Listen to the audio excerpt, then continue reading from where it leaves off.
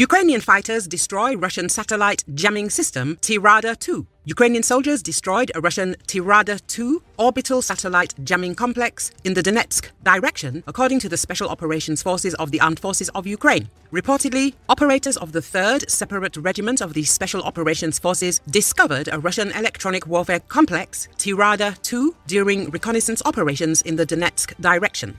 Having determined the coordinates of the enemy target, the operators of Special Operations Forces directed the fire of a missile unit of the Ukrainian Defense Forces at it. As a result of precise fire, the electronic warfare system was destroyed. The system is designed to disable communication satellites. The Russians completed its development in the fall of 2018, and in the spring of 2019, TIRADA-2 was spotted in the temporarily occupied Luhansk region. The different versions of TIRADA-2 may be designed to cover different parts of the radio spectrum. Having started at the beginning of the century, TIRADA-2 has clearly suffered numerous delays, as is borne out by a few rare court documents and company annual reports published online. Despite all the delays, indications are that TIRADA-2 has reached at least some level of operational capability.